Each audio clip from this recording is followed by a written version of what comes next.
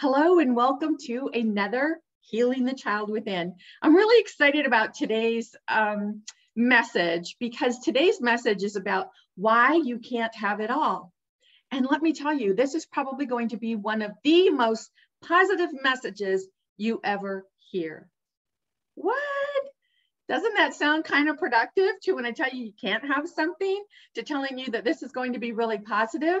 But I promise you it is. This is a very positive message because I want you to think about something. We can never have it all, right? We set a goal and we say, I want that, and then we get that. And then it's human nature. We want more. And that's not being greedy, but this is where we go back to our child self.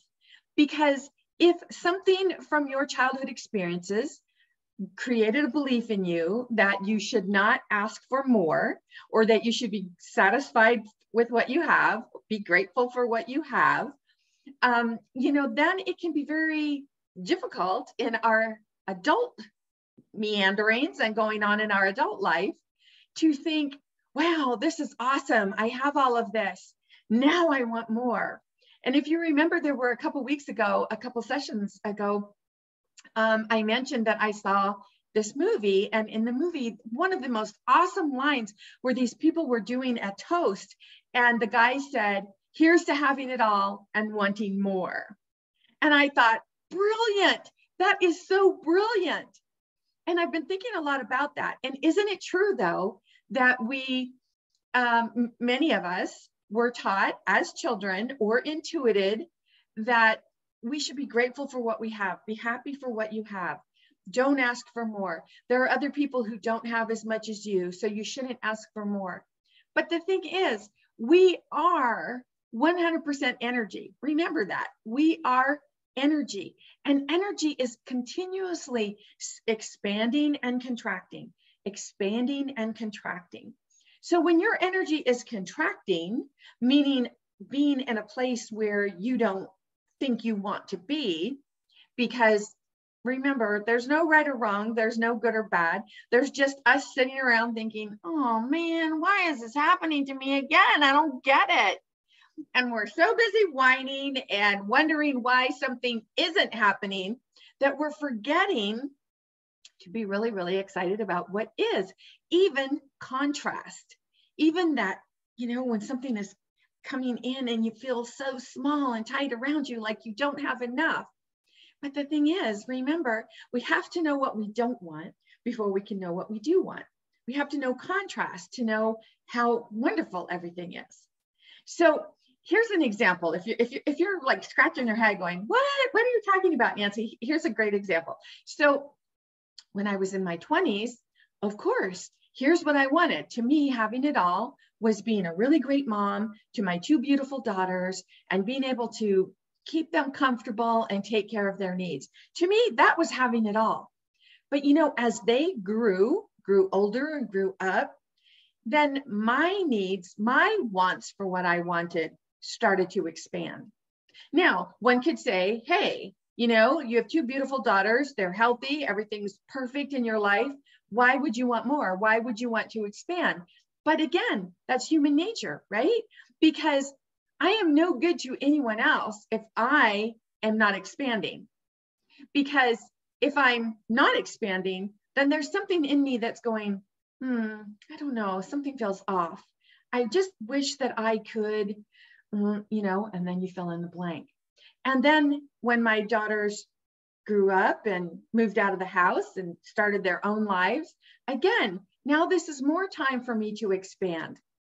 Now you think about divorce. I went through a divorce. You could think of that as contracting. All the things that I experienced during divorce were certainly things that I thought, I don't want this, I don't want this, I don't want this. But out of that came the expansion. So you see, we're continually contracting and expanding, contracting and expanding. And then what was next for me, right? When my business started taking off, when I started making money and the money started rolling in for my business, I'm like, wow, this is awesome. Well, don't you know, I wanted more. Absolutely.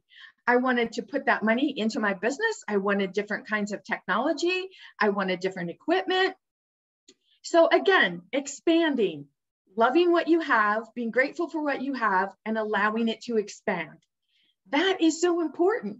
And then, of course, I wanted my perfect home. I had it in my mind, what I wanted. It was on my vision board. I wanted a place with a lot of windows to let in the beautiful sunlight.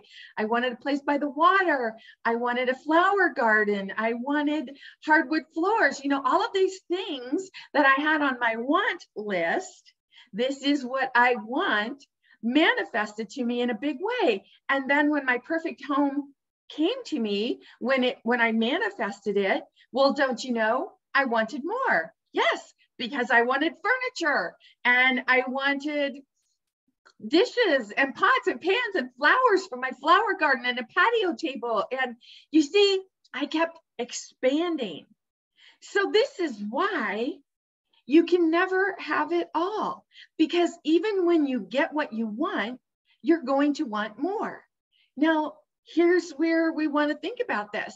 When you do have what you want, what is your inner child saying to you about asking for more? Is your inner child saying, oh gosh, you should just be happy where you are? You know, there are people out there who don't have near what you have. How can you be unhappy and want more? Well, there's a big difference between wanting more because you're unhappy with what you have and wanting more because you're so grateful for what you have. The universe loves gratitude, right? Of course, the universe loves everything. We know that, right? There's no right or wrong. There's no good or bad. Whatever we're sending out to the universe is what the universe joyfully brings back to us. So if we're sending out negativity and we're sitting in a space of lack, I don't have, I can't have, I don't know how. If we're sitting in that space, then of course, the universe is going to say, oh, all right, your wish is my command, and send that back to us. So we will experience more lack, more I can't haves, more I don't knows. But when you are sitting in gratitude and you're thinking, whoa, this is crazy fantastic, man, crazy. Thank you for my home. Now, what are we going to do about furnishing it? What are we going to do about getting some dishes? What are we going to, you see what I'm saying? So what is it in your life that you want? And when you get it, you want more. And how do you feel about that? What is your self-talk around that? Is there some little part of you, you know, in your self-talk, which is your inner child, of course, because that's where we created all of our beliefs in childhood between the ages of birth to about 8 to 13 years of age. So we created those beliefs and we hold on to them and we bring them with us into our adult self. And our adult self is walking around making choices based on beliefs that we created in childhood. And until someone suggests to you or you get the message, you know what? You have the ability to question those beliefs. You don't have to hold fast and true to everything that you believed yesterday and the day before and the day before. You can let it go. You can question those beliefs. You can master those beliefs. That's why I'm so excited about sharing with people how to master your beliefs, because we don't master our beliefs if we don't know that it's even possible, right? If someone says to you, why do you believe what you believe? You would say, well, because that's what I've always believed. Now, I love this because I was sharing this example with my mom one day. I said, Mom, you absolutely believe that 1 + 1 is 2, correct? And she thought about it and she thought about it. And she's like, yes, 1 + 1 is 2. And I said, can I help you master that belief? And she said, well, I don't know how you're going to do that because 1 + 1 is 2. And I said, all right, now let's think about something. If you have a glass of water and you have another glass of water, half a glass each, and then you take this glass and you pour it in this glass, now you have 1 + 1 still equals 1, right? Right. So there are variants of what we believe. We can expand in our beliefs.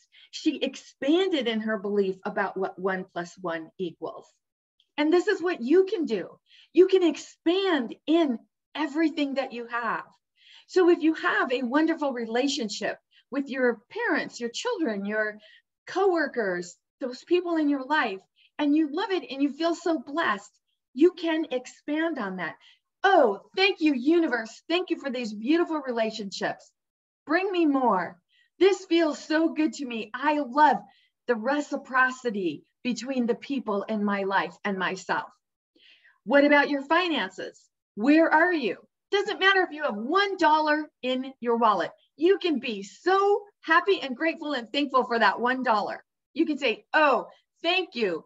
And then sit and think about all the things that you can do with $1. Now, of course, if you're going to be cranky pants and say, Nancy, where have you been? You can't buy anything with $1. Ah, not true. So think about that. Just think about what $1 could do for many people who don't have that $1. And then when you start thinking about that, notice your feelings and emotions around that. Notice how good it starts to feel like, well, I could do this, and I could do that, and I could do this. And then you start to grow and grow. Remember, we're expanding. And when your energy expands around what you can do with the money you have, more money will come to you. It will. It happens that way. Same way with your health. If there's something that you're not happy with in your health and you're thinking, oh man, this just isn't going well. I don't know why this is happening and this is happening. Think about when you felt your healthiest. Just sit and think about that. And close your eyes and imagine, take yourself back to what you used to do when you were at your most healthy self. Now, how does that feel? Really play this game, because if you're not going to play 100%, the universe is like, okay, I'm going to give you what you put into it. But if you're not going to play 100%, I'm not sure. We're just going to kind of wait and see what you want. So play 100%. Really play the game and ask yourself, oh yeah, I remember this is what it felt like. And I did this and this, and go with it and feel it until it's vibrating from you. The universe has no choice but to bring you what you're putting out there. But if you're not feeling in the best of health and you're concentrating on all of your woes and your aches and your pains, of course, then the universe has no choice but to send you back more of that.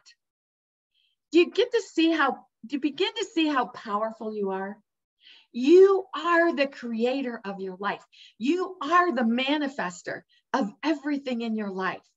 And even if you think something's going on right now that you wish was not happening, how can you look at it and say, okay, this doesn't feel like exactly what I would ask for.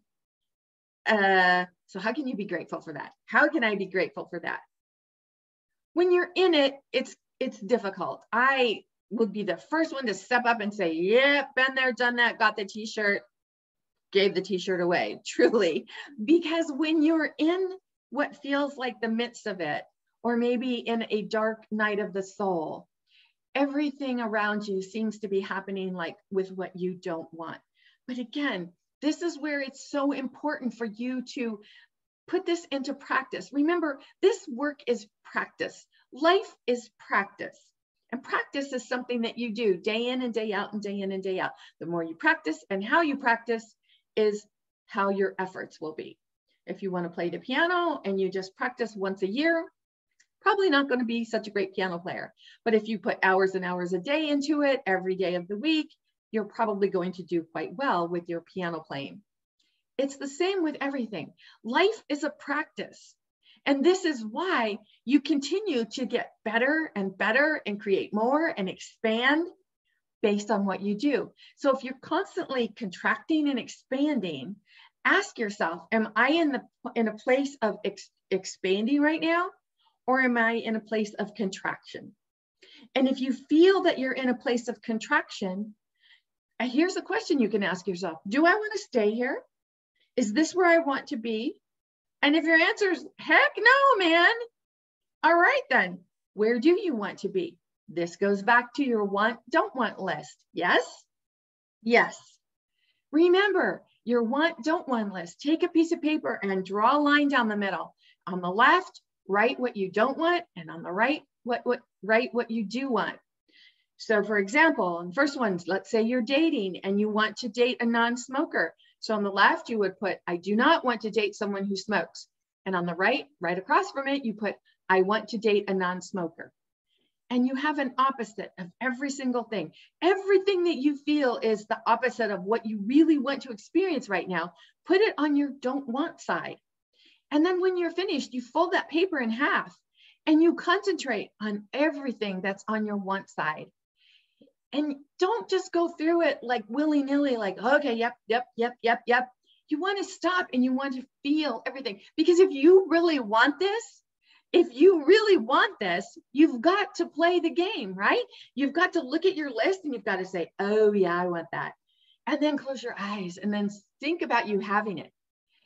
Do that exercise in your mind, like, oh yeah, this is what that feels like. This is amazing. Oh my gosh, this could have come at any time and I would be so happy.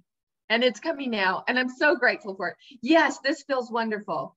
Till you're having like that vibrational orgasm, which is so wonderful because you're so excited for where you are, for what you're manifesting, and you know that what you are thinking about is possible. Because if it wasn't possible for you, you wouldn't even be able to be thinking about it. It's true.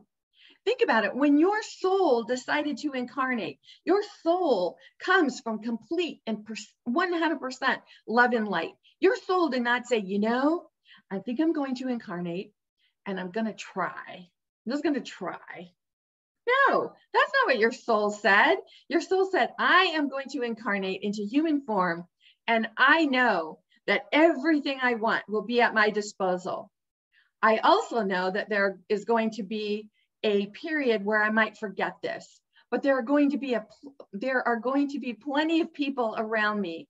There are going to be plenty of experiences. There are going to be plenty of opportunities to remind me of the love and the light that I am. And this is what you want to look for every single day. Look for those opportunities. Look for those experiences because they're everywhere. They're in a song. They're in a baby smile. They're in the plants. They're in the hummingbird that took my attention last week during our show. It's like so amazing. You know, I was sitting outside the other day and I've seen hummingbirds before, but this guy, man, you know, he's in my yard, he's in my garden, and he was like hovering right here in front of me for like seconds at a time. And then he would fly away and then he would come back. And I thought, isn't this so amazing? So of course I came in and I looked it up. I Googled it. What is the spiritual meaning of the hummingbird paying so much attention to you? And it's about taking time to look around and be grateful for what you have. Look at everything that has been brought into your life. And it was such a wonderful moment for me. I actually walked outside and said, thanks, Hummy. That's what I call him.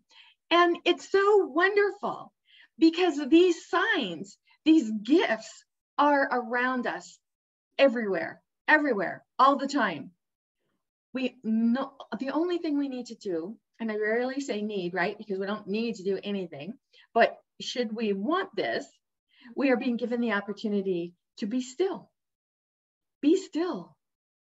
What do you see around you? What lights you up? What makes you feel so abundant?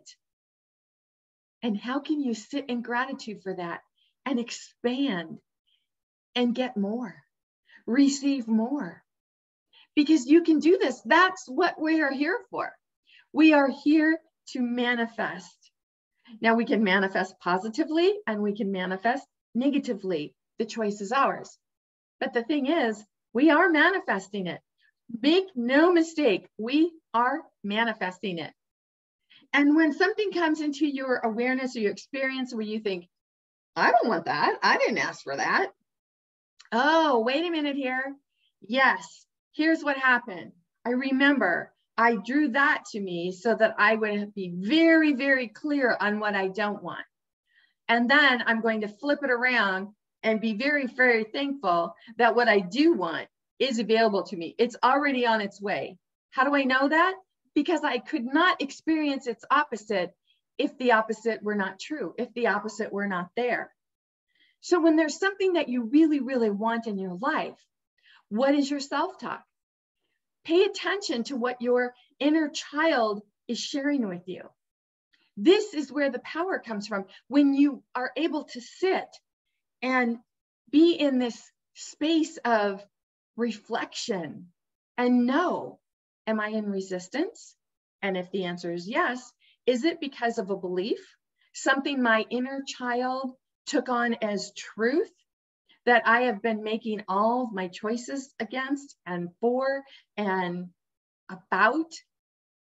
Because I have not been able to master that belief.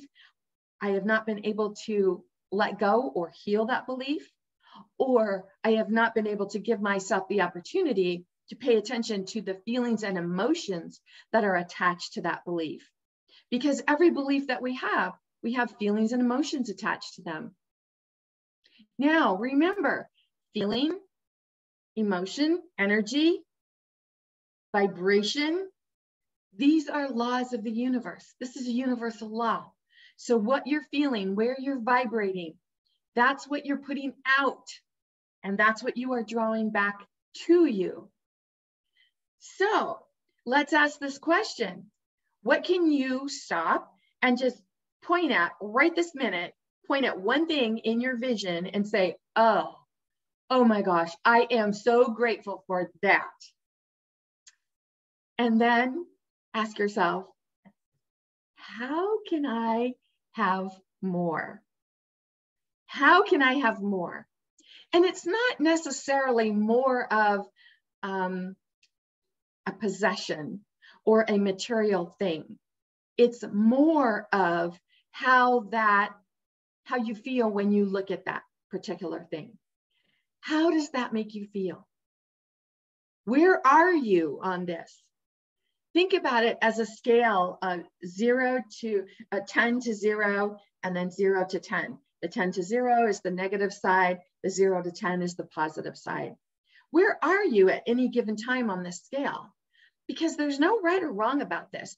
If you're feeling more on the negative side, you're in the negative numbers and you're not feeling so great, so positive, and maybe you're having a doldrum day, stop and look around and just pick out one thing. And this can also be something from your happy list. Maybe it's not something in your vision right now, but I also share over and over, create a happy list. You know, you should have at least 100 things, 200 things on your happy list. Think about things that you absolutely enjoy, things that make you happy. Like one of the things on my happy list is thinking about iced tea with a lot of ice. That makes me really happy. It does. And I love thinking about it. I'm like, oh yeah, I'm going to have a sandwich with a glass of iced tea. Yeah, and I'm going to have a lot of ice in that. And then I start to realize how I feel about that. And it's like, whoa, this feels pretty great. And so it's not about the tea. It's about how I feel about the tea, right? Now, if someone were to say to me, oh, I'm going to give you some iced coffee. Nope, that wouldn't do it for me because I'm not a coffee drinker. So this is very important for you to know what you want, what you like, what you don't like, and write these things down. Put this into practice. Know what you want. If you have a terrible, rotten, no good day at work, pay attention at the end of the day as you're reflecting. Stop and think about, what do you believe created that terrible, horrible, no good day? What do you believe? And then how do you feel about it? Reflect on that. And then when you get to that part of knowing what you believe happened that turned it all south for you, now here's what you want to do, right? You want to grab onto something that's going to increase your positivity level, help you to expand. It could be something on your happy list. It could be something in your line of vision. You want to expand. So when I moved into my home and I was thinking, oh, you know what would look nice right there? Now, of course, I could have stopped and said, you know what? Nothing is needed, right? Everything is perfect exactly the way it is. And that's absolutely true. Everything is perfect. I got the home I wanted and everything is perfect. but we can always add to it, right? Maybe you get the perfect couch that you like and you think, you know, I saw some throw pillows that would look really well there. I'm going to go out and get those throw pillows and add them to the couch. You know, it's not just about the material possession. It's not just putting those pillows on the couch. It's about how it makes you feel to stand back and look at that and go, gosh, that just looks so perfect. I put some purple flowers on my dining room table and I absolutely love them. You know, I'm all about purple. Time to party like purple when you're with me. And I look at these flowers and they're in front of my window that overlooks my lake, not my lake, but a lake. And I love in the afternoon the way the sunlight sparkles off the water and it looks like millions and millions of diamonds sparkling on top of the water. And I think, oh my gosh, this is the most beautiful view. I am so very grateful for this. And I take the time to sit and reflect and be grateful, feel gratitude. And then I expand from there. So this is what I mean when I say you can't have it all. Because once you get to what you think the all was, it's human nature, you're going to want more, right? Once you have the couch, then you want the throw pillows. Then you have the throw pillows and then you think, maybe a rug would look nice there. Oh, you know what? Now I've got to paint that wall behind there. Oh, you know what? A picture would be perfect there. Do you see, we're always thinking, we're always growing, we're always expanding. But the important thing is to pay attention to, are we growing and expanding in a positive way? Or are we growing and expanding out of negativity? Are we looking around and saying, I don't want this, I don't want that, this makes me unhappy, this tweets me off, this is not going the way I want. And are we staying in that vibration? Are we concentrating on that? Or are we giving ourselves the opportunity to manifest from joy, from abundance? This is why healing your inner child leads to creating abundance, experiencing abundance, prosperity, joy, happiness. Because what your adult self is doing is reconnecting with your child self. You're absolutely giving yourself that opportunity to say, hey, Nancy, you know, I remember there was a time when we believed this, but you know what?